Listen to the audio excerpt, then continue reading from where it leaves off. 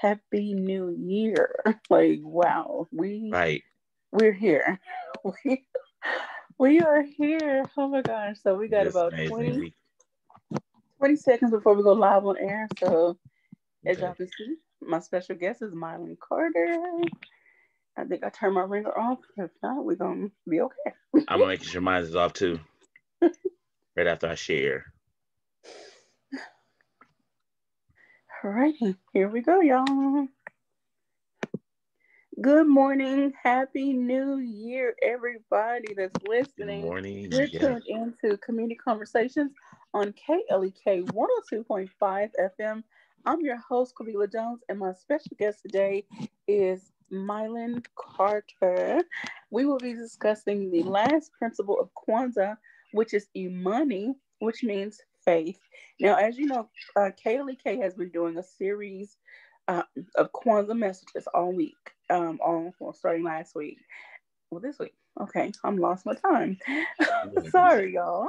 Okay, and so the overall theme is for the culture, bridging the generational gap. And so the message for today, well, the message theme, rather, I should say, for today is the struggle is not in vain. And I want to quickly read to you what Imani means. To believe with all our heart in our people, our parents, our teachers, our leaders, and the righteousness and victory of our struggle. And so that's why I chose the topic. Our struggle is not in vain.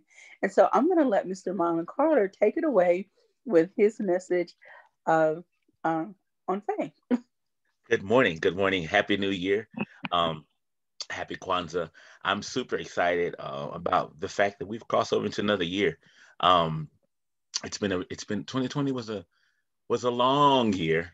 It seems like we had two of every month, two Januarys, two Februarys, and so on, two Decembers. But we're here. Imani was I'm pretty excited when I was given this topic. Because right away the first thing I thought about was, was, I mean, faith. That's my life. That's all I've ever known, to be honest with you. Um, but I was looking up the word imani, of course, and money means faith, or and it's funny to me because sometimes I find myself researching and then I'll research and then find myself going a little bit deeper. Also, I was just really curious to wonder what money meant, and in different interpretations or different languages.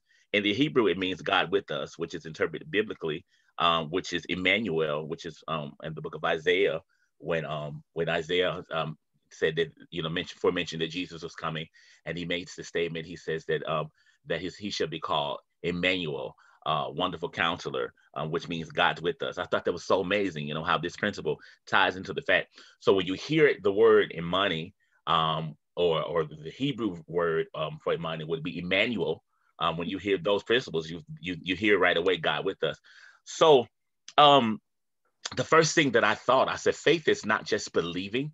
Um, when it comes to faith, we're often taught, of course, the first thing that comes to mind is Hebrew 11:1. Now faith is the substance of things hoped for and the evidence of things not seen. That's the direct evidence, or the direct definition, if you will, of faith. So we think that's the first thing that comes to mind. But if we were to break down what particular scripture is saying, it says now faith is the substance of things hoped for and evidence of things not seen. We all, to me, when I hear it that way or see it that way, the first thing I think about faith is what I don't already see.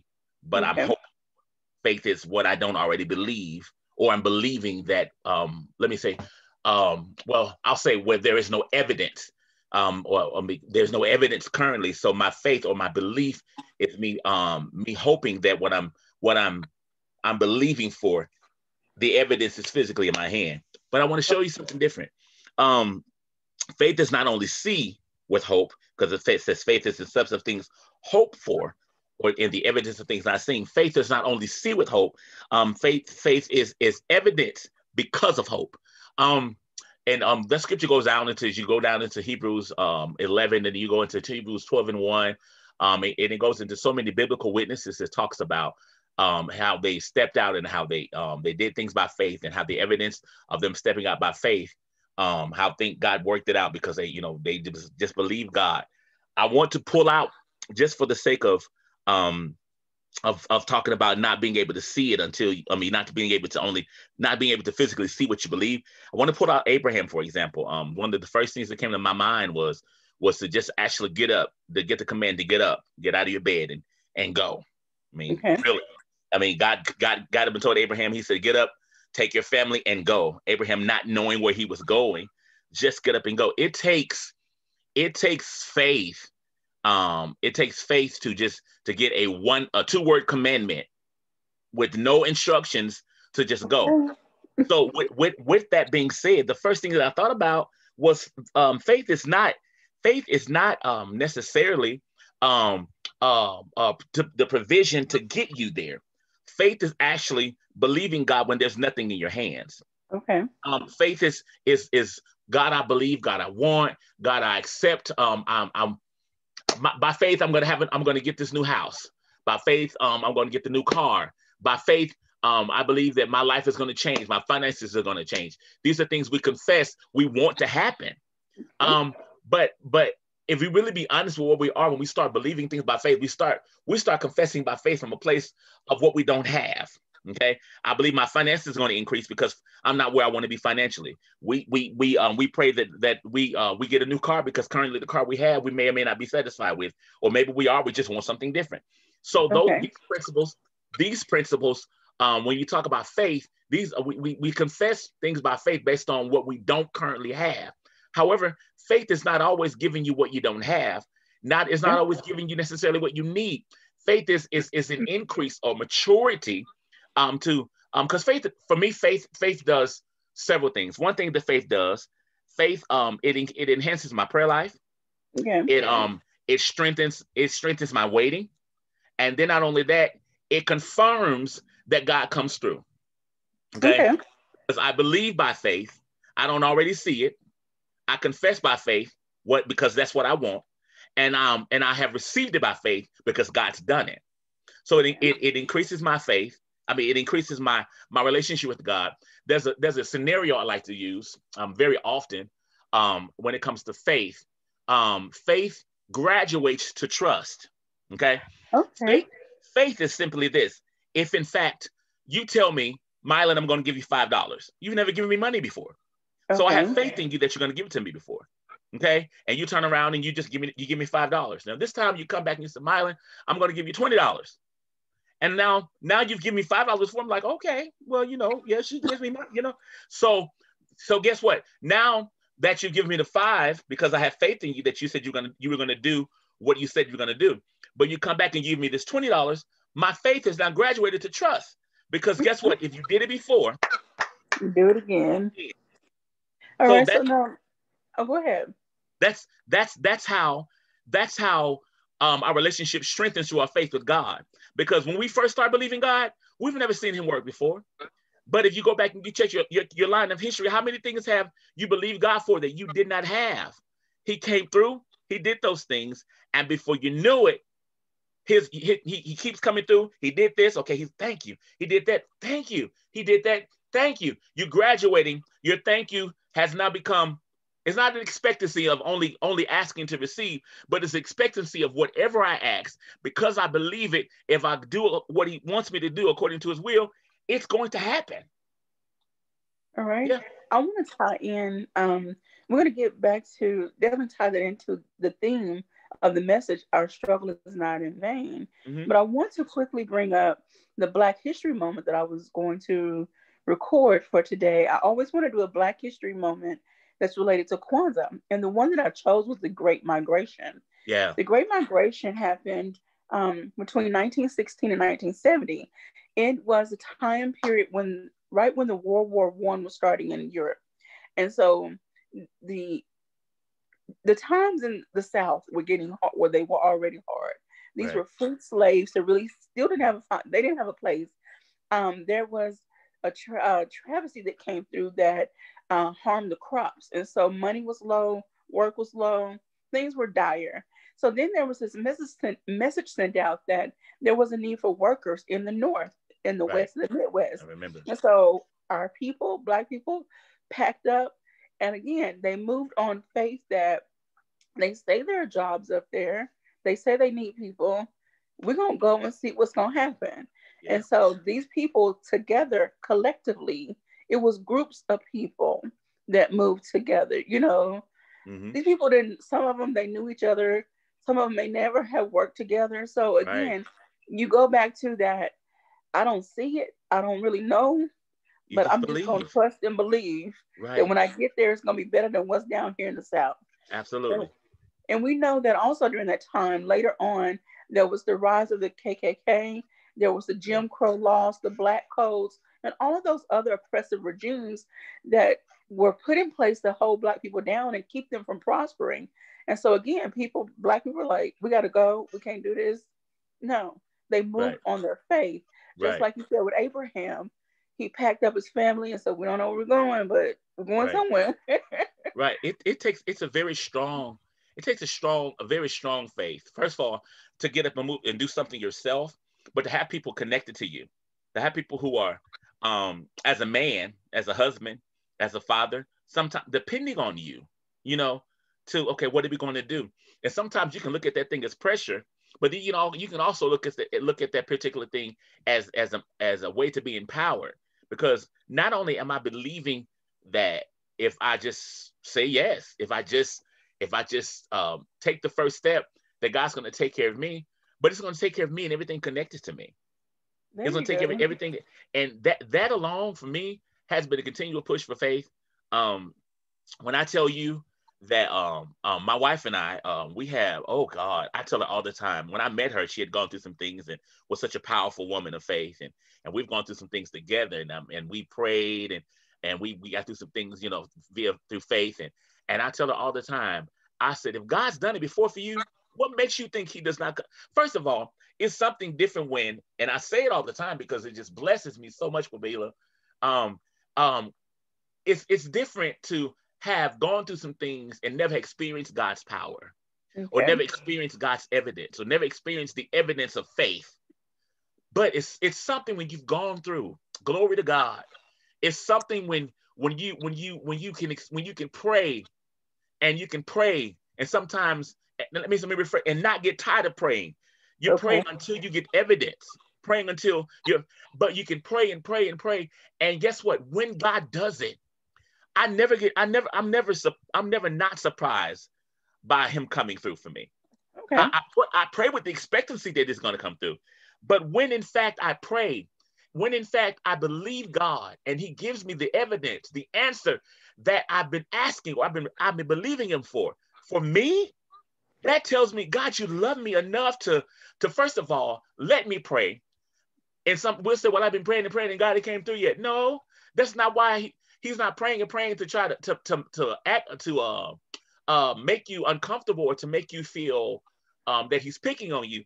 He's causing you to pray and pray more before He gets your answer, because He wants you to know that not only am I going to strengthen and come through for you because of the thing you pray for via faith, but I'm trying to tell you that the more you ask of me, the more comfortable you become about asking me. The more comfortable you become about saying, because here's the thing, the more conversations I have with you, the more comfortable I am with you.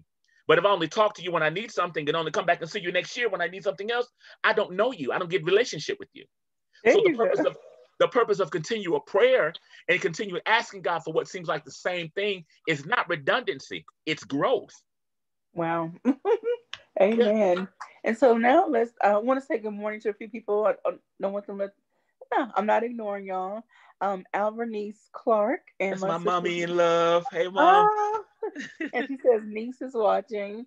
And good morning to my sister in Arizona. Happy New Year to you too. All right, so now let's tie all of this in to our people, our community. This is Yes. what Kwanzaa is all about. And going back to the other principles, and I've stated them all week, there is unity, Yes. self-determination, collective work and responsibility, cooperative economics, purpose, creativity, and now faith. Tying all of these things in together, we have to work together. Once Absolutely. you figure out who you are, then you can work within the group. So That's now let's tie imperative. in faith and believing in our people and believing in ourselves. Tie that message in. And I found a well, I created a hashtag also for each day. And the hashtag for today is we shall prevail. No matter what Yes. we've gone through, been through, what it looked like, we shall prevail. The struggle is Right. not in vain. So tie all of those themes in, if you can, I into. I wrote down something in my notes, and in order to conquer through faith, we must approach like a warrior. Okay. That's what I wrote. And in order to conquer through faith, we must approach like a warrior. First of all, a warrior is not a natural, is not they're born fighters. However, there's principle, there's strategy, there has to be experience and lessons learned to to be deemed an actual warrior. You know what I mean? Mm-hmm. Um, and the more you go through, the more you experience life, the more you it increases the fighter in you. Now watch this. A warrior is not one of those people who are just fighters only. They know when to fight. They know how to fight. They know what tools to pull out. They know what strategies to use. They know when you have to approach a battle softly, or if it's even a battle at all. Okay. You know how to have a soft approach versus a an aggressive approach. All of that, it's a part of a born warrior. What does this tie in with all of us? You know, all of us coming together. We have to think like warriors, and not only that, not alone as warriors. Warriors are part of an army. They're part of a people that are trained together and equipped together to fight. We have experienced, of course, in 2020, this pandemic, and in our community, we experienced some things. I personally have dealt with some racism since I've been in Jonesboro. Some direct racism, some things that I know directly meant to insult me, and they did. I mean, I went home and discussed it with my wife, or people that I deemed it necessary. But I'm gonna tell you something. I could have chose to go back and say, you know what, all white people are the same, but here's the thing. I chose to be the difference I want to see.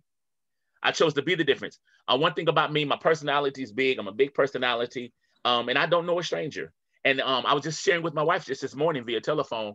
I was just telling her, I said, she made the statement that she was extra. I said, it's okay to be extra because you're married to me and I'm extra. I said, I hid my extra for so long, you know. I said because it was so easy for me to try to come and fit in, you know, and try to figure out where I fit in with what was already made. But here's the thing: when you're an extra, we're extrovert, when you're outgoing, when you're the oddball, you have the opportunity to do something that most people can't do. You create stuff. You Yeah. create an atmosphere. You are able to create to start a trend, make a hashtag, create a saying. People look for you to be that moment of a fresh air when you walk into a room. And so for me, that's community. For me, that's faith. To me, that's all the principles that come together that we talk about in Kwanzaa. That's all the principles that come together, but that makes us a community. You get to be an atmosphere setter. You get to be a trend setter. You get to create a laugh. You know, you get to put a color scheme together that nobody thought about. I would never thought to put that and that together, but it's cute though. You know, and those moments are continual. And those moments come together to create a better living environment for family. It creates friendship circles. It creates connections. It causes us to network. It causes us to get to know each other. Because here's the thing: if if we're busy looking at others from a distance, only looking for it and admiring from a distance, and we may have something that we can add to each other. If I never say, "Hey, I like your hair," and your jewelry is cute, you never get to know that I sell jewelry. You know, you Mm-hmm. never because I never get the chance to have the conversation with you because I'm only from a distance. I'm hiding my individuality or my uniqueness. Yeah. Doesn't make any sense. So I don't. Mm-hmm. So the ideal for me of community is coming together as the warriors that we are, as the fighters that we are, with all of our strategies, with all of our strategic ways of doing things, with all of our uniqueness and your uniqueness, your oddness, your strangeness, or whoever you are, connect with my uniqueness, oddness, and strangeness. Before you know it, you created something, you built something, you've enhanced something that we didn't even know we had. And now, in our last few moments, I want to tie this into bridging the generational gap. Now that we have adopted all of these principles, we believe in ourselves as our community, as the Black people. We're working together and we are building our finances and we're Mhm. spending our money with each other. Right. Now, how can we take what we've learned, what we know, what we feel, and pass it on to the future generations? That's exactly it. You when you get something, don't just hear something and say that was good. Apply that. make it applicable to you so that you can take that and pass the torch. Set a blaze. I mean, set a trail, rather, blaze a trail, and begin to tell others. Well, I'm one of those. I was one of those kids when I was younger. I sat around a lot of my older my grandparents when I got when they were around, and my aunts and those who were wise. I sat there and I would listen to their wisdom, and Okay. I never thought that I would be. I never thought I would be. I mean, growing up, you're gonna get older, but I'm like, and some of the things I say now, I'm like, God, I sound like an old man. But guess what? That wisdom was given to me. That wisdom was given to me, and I grabbed it, and I'm able to give that to somebody else and encourage them to pass the torch. So just All right. that, blaze a trail. All right. Well, thank you so much. And thank you, everyone, for checking in. To Neil Scott, Troy Vincent, Josephine Garcia, Jessica Williams, Vicki Lewis. Happy New Year. My Happy wife New is Year, watching. everybody. And so thank you, everyone. Sorry, this is an abbreviated show. This was so good. Happy New Year, and we'll see you next year, Happy New next week. Year. Alrighty. Thank you for tuning in to Community Conversations. Kaylee K turned 6 years old today. Yay! Yay! All right, y'all have a blessed day. Alrighty, so let me get us off Facebook. Thank you everyone for tuning in to Facebook. I'm sorry this message was so short. If I thought it was gonna be this good, we would have had to have a longer message, Well, longer time. So it's fine. It was good we'll have though. to run this back again another time. But thank you Yeah. so much, Mylan. Thank you for So, having me. I appreciate you always. all right, and goodbye everyone on Facebook. We'll see you on Monday. Just stop recording.